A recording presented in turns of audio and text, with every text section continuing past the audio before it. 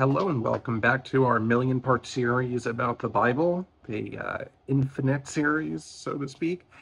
And today we're going to be going through a bit of John the Baptist. So if you recall last time that we spoke, we had gone through everything that we had heard about Jesus' childhood, the escape from Egypt, eventually being left in the temple when he was 12 by his parents, where he got into a little bit of trouble.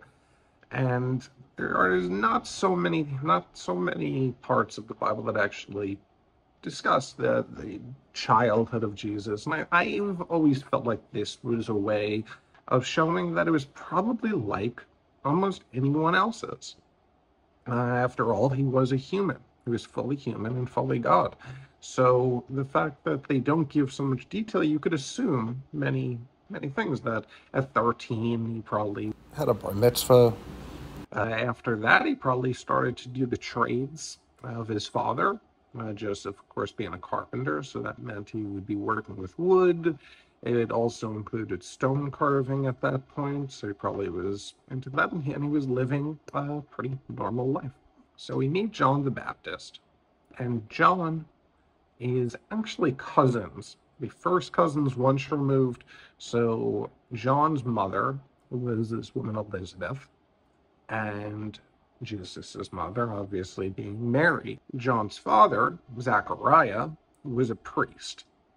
And that's always fascinating to me that John is quite literally part of that priest class, which what a priest would do is pick out the sacrifices that he would bring to God. And for that sacrifice to be legitimate and able to perform its function, you would have to have a priest do the ceremony and choose this sacrifice. You see this happen in Daniel when Saul does not wait for Daniel and just does it himself, and how displeased God was with that action. But here we have a legitimate priest of this priest class picking out what will be the ultimate sacrifice for the redemption of Israel and the world. So I like to think that Jesus and John knew each other. After all, they were cousins. They might have played with each other as children. They were not strangers in any sense of the word. To give a little bit more background into the family history there, Elizabeth and Zachariah were very elderly and didn't have children. And they were visited by an angel who said that they were going to have a child who was going to have an incredible role in the kingdom of God and in what was going to come later on in this story. There are certainly parallels to the Mary and Jesus story. Years and years go by, and Jesus is doing his carpentry work. John would have been in a priest class, so there was a bit of a disconnection, and they probably didn't see each other for a long time.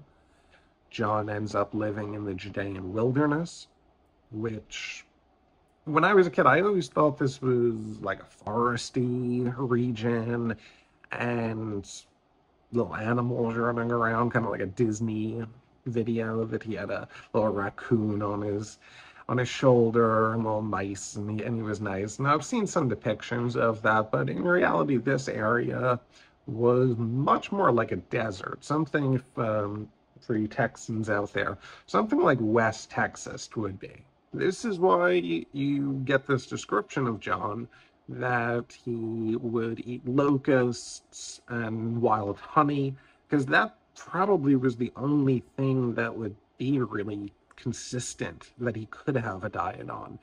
He had a long beard, he had locusts stuck in the beard, and he would wear this sack that was probably not too comfortable. So it's very reminiscent, I think intentionally, of what the old prophets were doing, what they look like. So God comes to John and tells him to start doing these baptisms, to start giving the word. And John, even though he's in the wilderness, starts to preach. And there's all these people coming from all over Jerusalem, all over Israel, to come to this distant part of the country that was not comfortable and get baptized in the Jordan River, which was probably the only water in that area that would be considered living. You couldn't, for many reasons, you probably shouldn't go into this stagnant pool of water with flies all over it, but it's actually in the Old Testament that this needs to be living water for baptism. And there's quite a bit of difference between the Jewish understanding of baptism and the Christian understanding of baptism that ends up growing out of this. But at that time, it was not uncommon for ceremonies that Jewish people would do some kind of ritualistic cleaning. So there was definitely a knowledge of baptism. Priests would get fully submerged sometimes before certain ceremonies. So it's interesting to see how that changes over the years. So when John would baptize these people, there were some things that would happen. They would confess their sins, and then this would be a ritualistic cleaning. To better understand it, though, it's about repenting. And repenting is not just feeling sorry for what you did. It means a true change of thinking, a change of mind about your sin. That you turn to God because you need that help and seek mercy. This isn't, I feel bad, I'll probably end up doing it tomorrow. So what John actually is at this point is somebody who is saying that there is going to be this Messiah coming, that there is going to be this kingdom. And to give a little bit more background about all that, you would have to go back into our Old Testament. So what the prophets would say was that the kingdom of God would coincide with the resurrection of God's people and a judgment. And this was exactly what John was telling these people, that you need to redeem for your sins because the time is near that you are going to meet God, you're going to meet the Messiah, and there will be judgments, but there will also be exaltation. The best example of this is Daniel chapter 12, verse 1, where it says, "At the end of this age, a kingdom arrives. There will be a time of great distress like none ever, and Israel will be rescued." Even the ones who sleep in the dust of the ground, the dead people, and everyone will either have everlasting life or everlasting contempt, whether or not they're willing to accept God in this way. But that was probably for about 400 years, the last prophet, before this event even took place. So a lot of people in the Jewish world were starting to think maybe this isn't coming. Rome had taken over. They had a worse situation than ever before.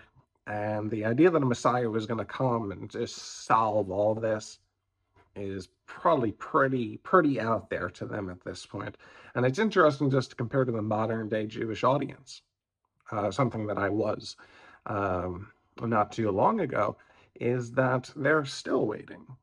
And it does seem like they have just given up hope on this idea actually ever happening. That's what the baptism was all about. That you repented, you're prepared to meet God, and that you need forgiveness of your sins. A lot of people don't know this, but baptize actually comes from a word to mean to dip cloth at this time.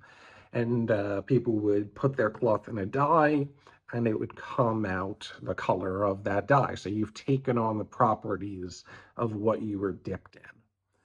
And part of that belief that you're taking on, that was John's, was this idea that a savior was coming, and also that you would follow the savior that John would ultimately decide on.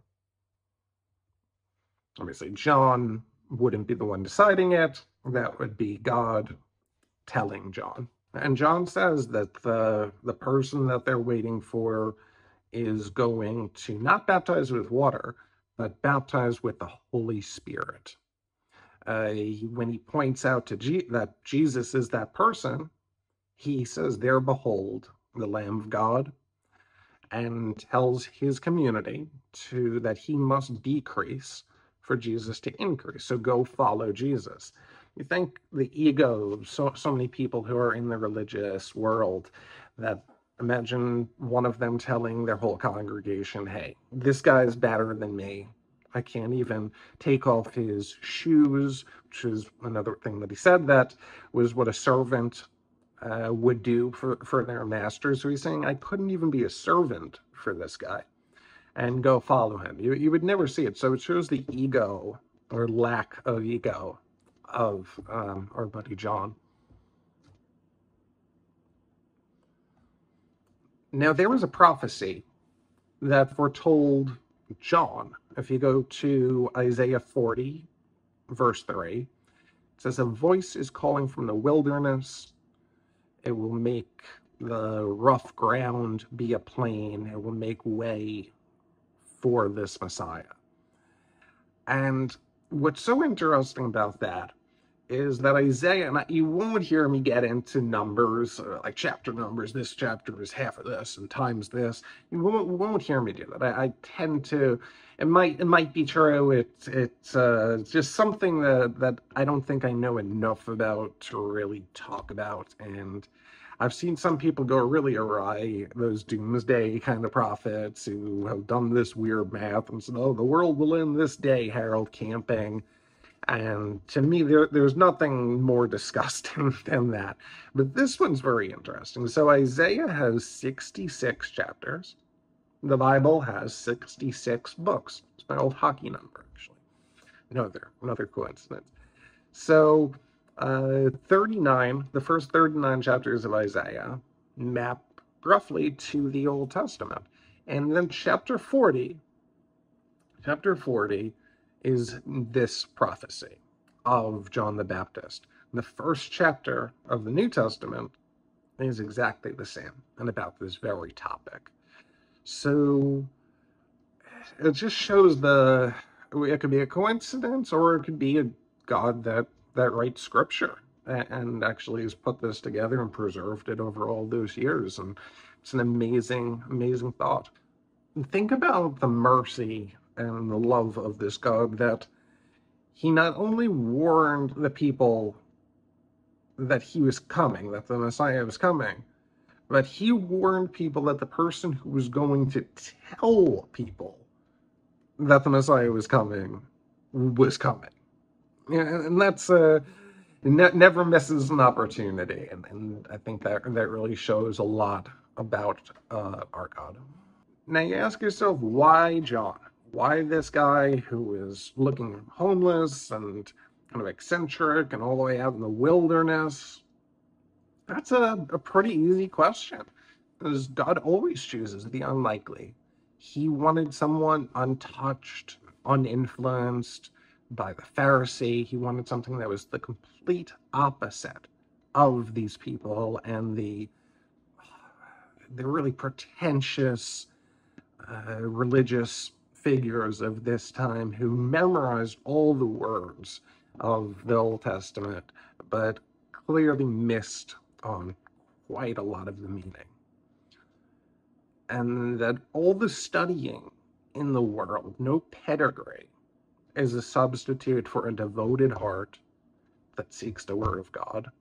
And I think when a lot of us kind of sit around and think about who we were, some people are lucky enough that they found this truth early on in their life, and then some of us have just been horrible, just been truly, truly horrible.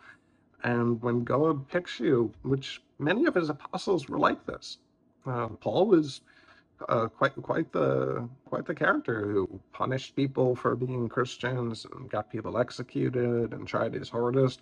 A lot of the apostles were normal guys. These fishermen there, these weren't.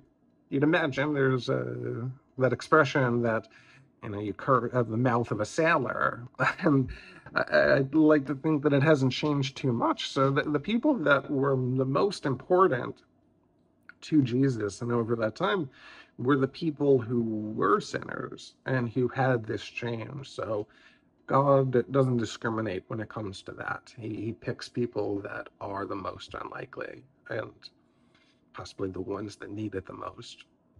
So we'll get into the rest of this story next time.